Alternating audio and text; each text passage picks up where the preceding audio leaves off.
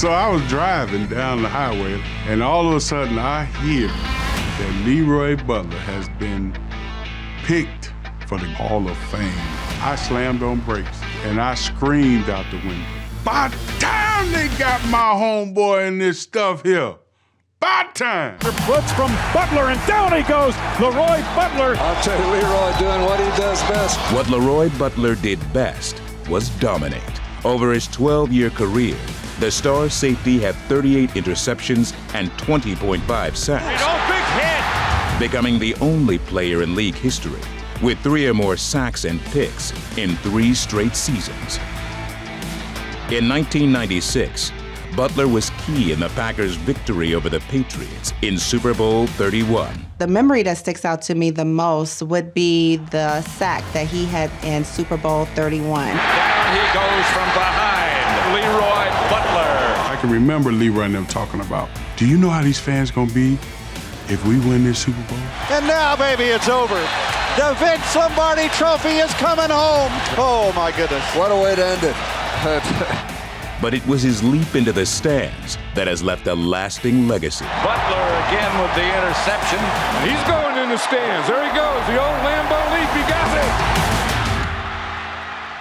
When you see other guys jumping into the stands, my husband started that.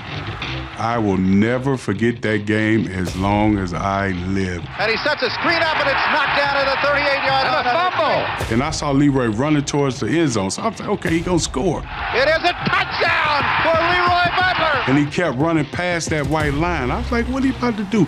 And he jumped in the stand, so I started to run over to help pull him off. But then I saw the fans.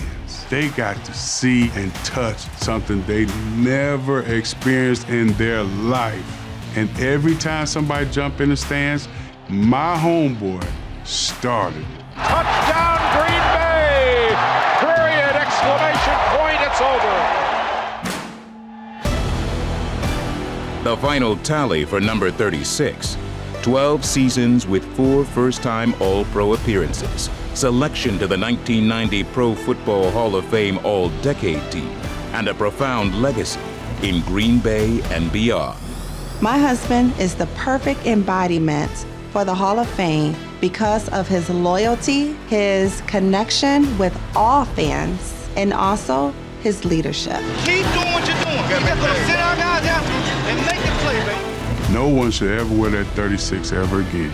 That number should be put up there in a glass and be broken only in emergency. I am honored and privileged to present LeRoy Butler for enshrinement into the Pro Football Hall of Fame.